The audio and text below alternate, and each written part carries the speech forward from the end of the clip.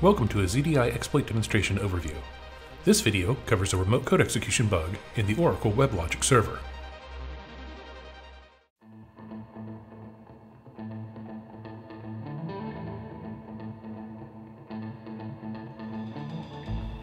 We begin by showing the patch level on the target server.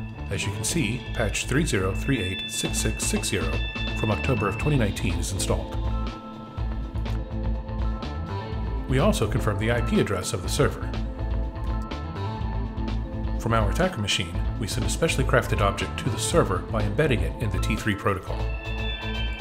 Checking the server, we see our command, popping calc, has successfully executed.